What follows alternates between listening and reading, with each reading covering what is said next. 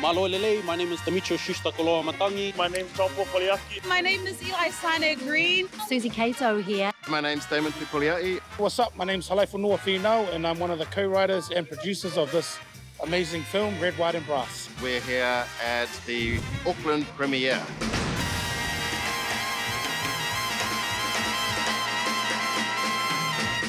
Keep it fresh. Keep it fresh. Keep it fresh. Yeah, I'm just excited to share the movie finally. It's been in the works for a while now. Been holding all of the excitement in for a long time. I think I'm really just excited to see all the family come together. Oh man, I'm real nervous. This film hits different because first of all, it's my story. My brother's in it, my cousins, my church, my mum and dad, my community. Red, White and Brass, it's a Kiwi Tongan film. From my viewpoint, it was like the exploration of what it is that makes Tongans the way they are. When we were making the film, we wanted everything to be as real as possible for a Pacific audience. I think this is one of the films that really showcase what it's like growing up in New Zealand as a Tongan. So it has that like Tongan humor. Islanders will get it. People can actually see what Tongans are like and the whole Mafana-ness and the whole extra of our people.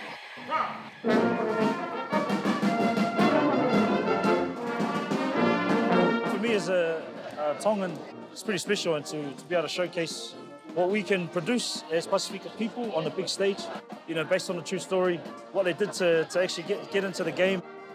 To be able to do something kind of at this scale and for our young cast to come in and see someone that looks like them, that talks like them and comes from the same world, man, you can't really put that into words. Very special, you know, getting to represent our culture. Brown faces, brown stories, we love that. Can't be what you can't see, so hopefully, yeah, we can inspire some young Polynesians. It's part of our culture, the whole brass band. We have it in church, we have it for funerals, weddings, and look, for the premiere now. It's important as a Tongan to come and support Tongan storytelling. And as you can see, Tongan flags are everywhere. It's a special occasion, so that's why we go all out, we dress all out. This is the Pacifica suit and tie right here. It's kind of the dream of what all of the Polynesians before me had, you know, that one day we'll be able to do something like this. Our kids gonna be growing up and seeing those movies. They can telling like what the Tongan can do in the world, even though like we came from a small island. An honor to see this happening to our Pacific Island people. When it comes to Tongan, they will make anything happen. If there is a will, there is a way. We love really hard, and anything that we know that our people can do or have the potential to do, we support that 100%. Whatever they're putting in the otai, that's what gets them level 100, eh?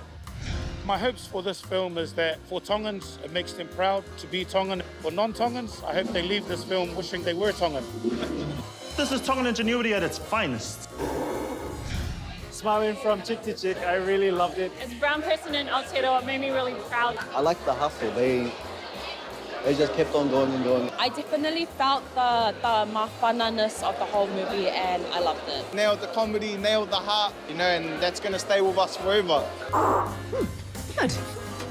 You think you can do better? All right, thanks, Bonnie.